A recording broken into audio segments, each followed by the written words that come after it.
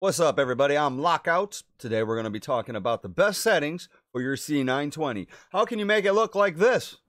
How come it's stuttering? Why is it so bright? Why do I look orange? How come I look yellow? What the hell is going on? It looks like I got lag. Yeah, the C920 is 1080, 30 FPS. Out of the box, it's terrible. Do I regret the purchase?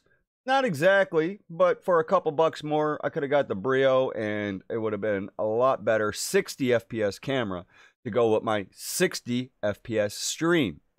So should you buy the camera? If you have a choice between this and the Brio or the C922, now when you pick up the C922, make sure it's the version that supports 60 FPS.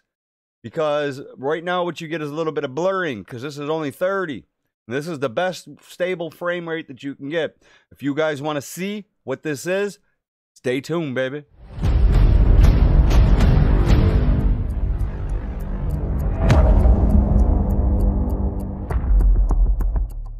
Jumping right into it, this is my Streamlabs, me. For my C920 right here, I do have it unlocked so that I can move it around right now. That's a source that's just put into it. So in order to find this, the first thing you want to do is go to your video capture device, go to your add source, C920. I have two cameras. I got a 270 and a 920. My 270 sits in the back. It is this camera right here. Hello everybody, how are you doing back there?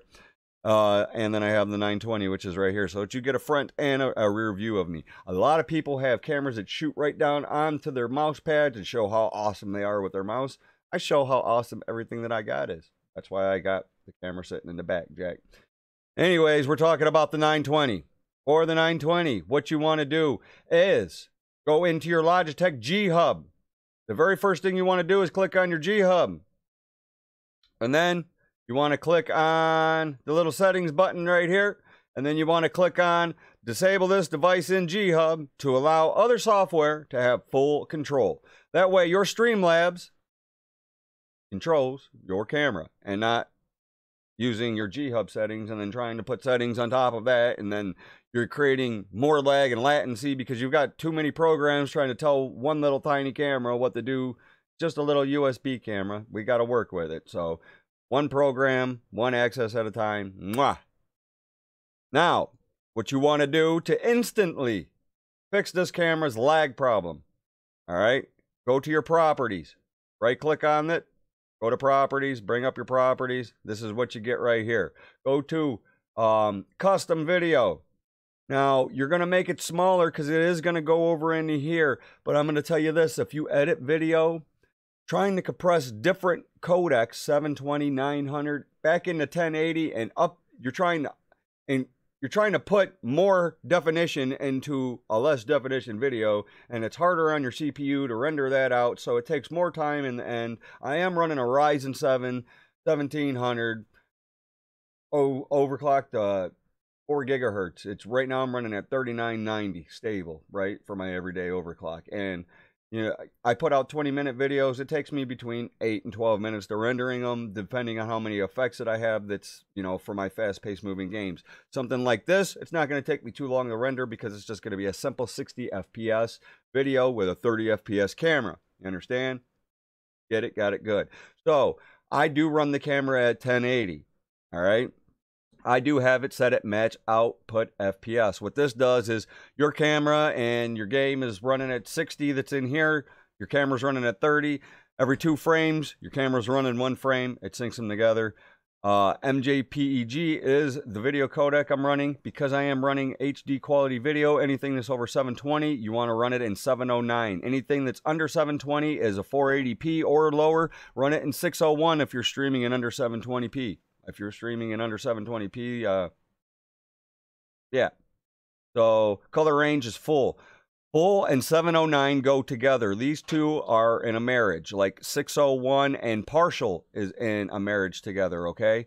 Partial and 601 is for low def video. 601 and, or, I'm sorry, 709 and full are for your full color range. You can see right now how vibrant my camera instantly popped up and got to, okay, from running 709 and changing my color space up right there.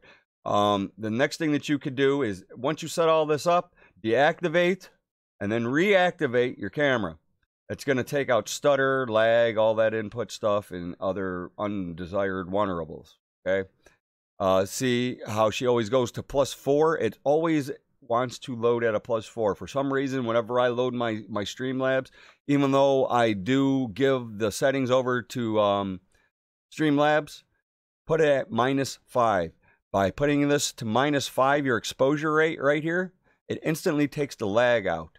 And your sensor's not working so hard to capture all this light, so you're not lagging, okay? And then for my brightness, I have this depending on what you have for lighting that is with you, around you or in your room. Get you a cheap little LED light, 2 of them. They're like 10 or 12 bucks from Walmart. And then get you some tissue paper, a napkin, or some wax paper, tape it to it, use it to act as a diffuser so that you don't have like a flashlight beam of light that is being shot at you and you're just right here and you're trying to game with this like spotlight on you. And yeah, trust me, and if you're gaming with a green screen and you've got all these massive amount of lights, I did that for a long time and I'm not a fan. I would game for 4, 5, 6, 7, 8 hours on a green screen. Man, I would go close my eyes at night. They would be so sore from the lights. So diffusing the light that's on you, spreading it off, giving yourself a more natural skin tone, that's kind of where you want to be. So setting your exposure to -5 takes the lag out of the camera. Your brightness, I have this at 153. My contrast, this is where you're going to start getting dark tones and off tones into your skin. You really want your white balance, which is the last thing that we need to talk about, which is really the most important thing. Uncheck this and set this to where you start getting your natural skin tones. This is, as you're gaming and you're getting flashes of light that's on you and stuff, you're going to be changing colors, and you don't want the camera to automatically be reacting to what's happening from your monitor to be on you. You want the most consistent picture that you could shoot at all times. So set your white balance according to your skin tone. Everything that's been behind you will fall into place to your natural look that's in you. 60 hertz, make sure you have that set there. Now, noise that's within the camera, turning the exposure rate down removes a lot of the noise and it decreases the lag, but you're going to get noise from the brightness that's in the video. This is where you get your noise from. So as you turn your video up, you can see how much noise is actually in the video right there. Turning this down to where you have the least amount of noise, but yet you're still able to resemble the blacks and the grays from each other is where you're kind of aiming for your video quality for this. So setting your white balance accordingly and then setting your brightness accordingly. And you could even, mess with your gain a little bit here because that's going to reduce the noise further or increase it further. It's in your video. So as you can see, we turn our gains down, it starts to take the noise out, but then our grays and blacks start blending together. So these are my settings for my lighting that I have that's in my room. Adding some little bit of lights that's in behind you and a couple of lights that are in front of you makes the C920 react better and show off a better image quality. These are my settings. This is what I find works best for me. Hopefully it's a little bit of information for you. If you guys learned anything from this or if it helped you out, please like, subscribe, click the little bells and links and all that good stuff that's around here. Help a fella out. I'm Lockouts. Peace.